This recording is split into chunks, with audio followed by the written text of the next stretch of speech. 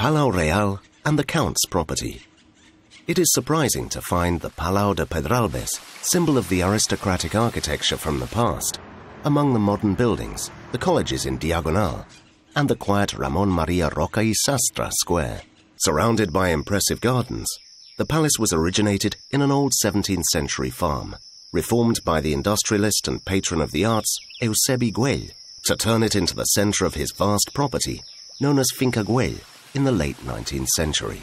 This way the farm gave place to the little Caribbean-style palace, which can be seen today. Antoni Gaudí was hired to design its surrounding walls and part of the gardens, some of which original elements are still visible.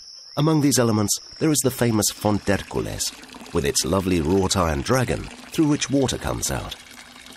The emblematic Porta del Drac was the north access to Finca Güell. It is flanked by the stables and the watchman's house. The whole complex is one of Gaudí's first works.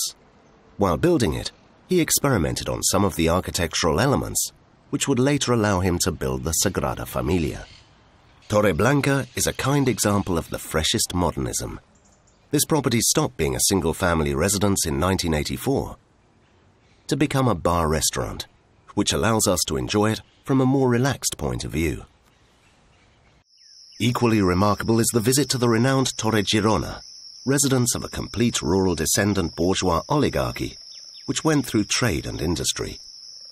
The tower was presided by a sumptuous house, which nowadays holds the rectorate of the Universitat Politècnica de Catalunya, as well as the supercomputer Mare Nostrum, located in the old chapel of the residence.